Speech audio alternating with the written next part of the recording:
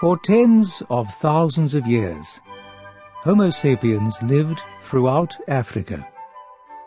But only some of these people were our ancestors. By 60,000 years ago, our ancestors were on the move, and their expansions started to have staying power. We don't know how fast or how far they traveled. Today, hunter-gatherer groups move, on average, about 1 kilometer a year. It's about a half mile, but it's not always consistent. What we do know is this.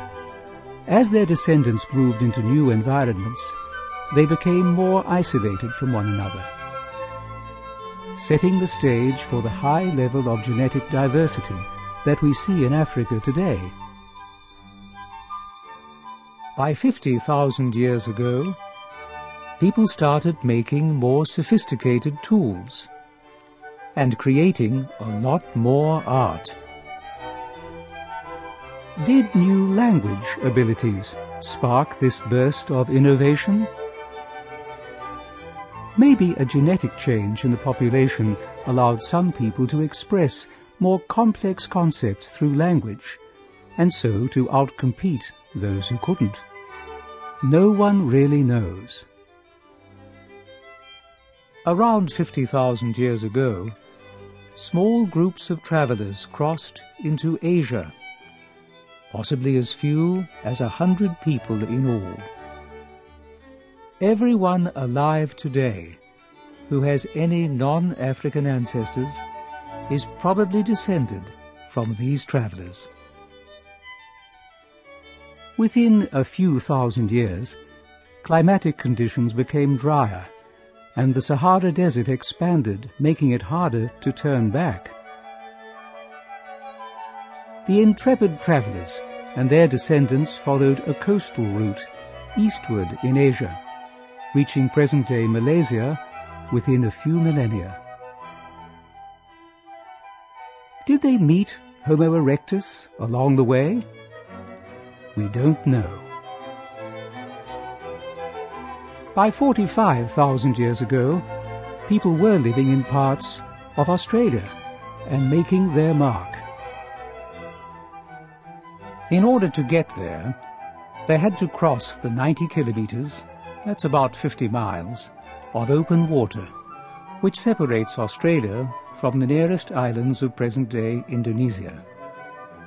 Just how this was done, no one knows. It's amazing to think that people reached Australia and Europe at around the same time. Traveling eastward and southward along the coast of Asia, people didn't experience big environmental changes. But heading northward into Europe, they faced extremely harsh, cold climates and tough terrain. As humans moved into Europe, they also ran into the Neanderthals, who had been living there for hundreds of thousands of years.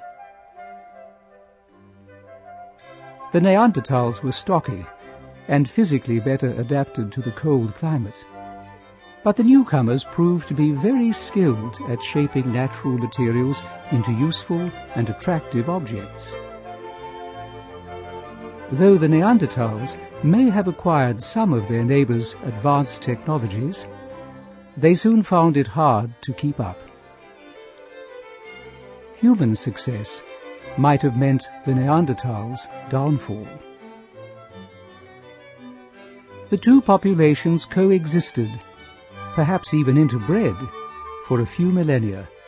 But by 35,000 years ago, Neanderthals were confined to the southwest corner of Europe, and soon thereafter they had disappeared.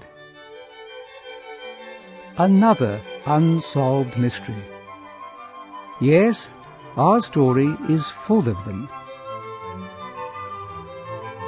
Homo sapiens outlasted their cousins and expanded their reach across Africa, Eurasia, and Australia. But soon, Times got tough for everyone. How would our ancestors cope with the extreme temperatures of the Ice Age?